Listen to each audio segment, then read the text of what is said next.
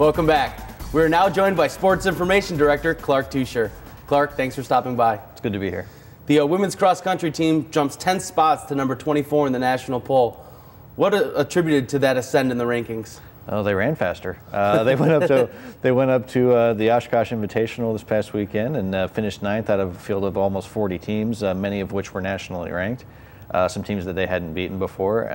They had a couple of individuals that they sat out, just precautionary reasons, just some minor bumps and bruises and things. So to have been able to put together a performance like that on the course where they're going to be holding the national championships next month certainly said a lot about where they are as a team. Chris Dakota comes through with CCIW Runner of the Week. Seems like every week there's somebody on that team we can talk about for those accolades. Yeah, Krista's been running well all season. She's actually more of an 800-meter runner during the track season and hasn't been, somebody who really puts in a lot of heavy miles during training, but she certainly has been able to step up this season and take on the longer distances a little better. And for the third time this season, Matt Perez earned CCIW honors for the men.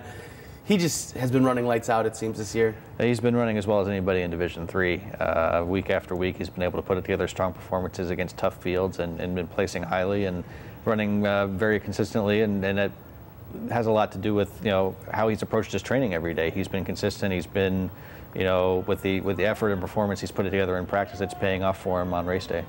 And the men maintain their #1 ranking in not only the region but the nation. Is there anything that can stop these guys at the CCIW championships in 2 weeks? Well, they're going to have to race to win it. That's certainly no question.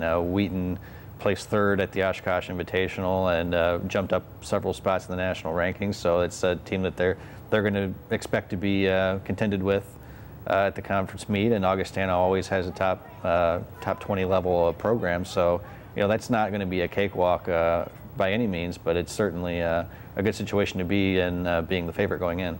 Moving on to men's soccer, the men's team gets their 2nd tie in 3 conference games in a double overtime battle pretty much. How close are they playing these games right now? Well, this one definitely felt differently than the one the previous week. They gave up a penalty kick against Illinois Wesleyan and had to take a tie there. This time it was up against a team in Wheaton that's a perennial playoff participant in Division III and on the road at Wheaton's place, big Saturday night contest. So to be able to come away with a tie there felt like more of an accomplishment than the previous one. But they also had a game against Elmhurst on Wednesday that was decided by 1 goal. So it's been very, very close between a lot of the different teams. So there's 3 more conference games. So they're going to have to find a way to gain an edge to get to where they want to go with the conference playoffs. How important is it for them to get a win in one of those last 3 games?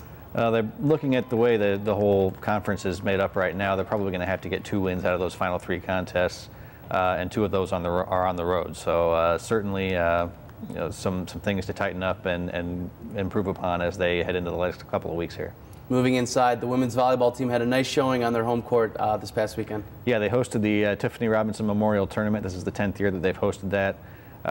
They won 3 out of 4 matches, including a 3-1 victory over a 23rd ranked team in the University of Wisconsin-Whitewater, which was the only ranked team in the competition, and that might have been the easiest win that they had of the 3 that they put together over the weekend.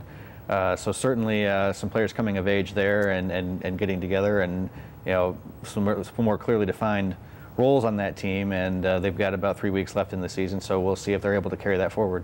Clark, thanks for joining us. Thank you, Mark. That's all the time we have for this week's Red Zone. The Cardinals have a big matchup on Saturday against the Titans of Illinois Wesleyan. Kickoff is set for 1:30. The Red Zone will be there. We hope you will too. I'm Marc Dahlquist. See you right back here next week on the Red Zone.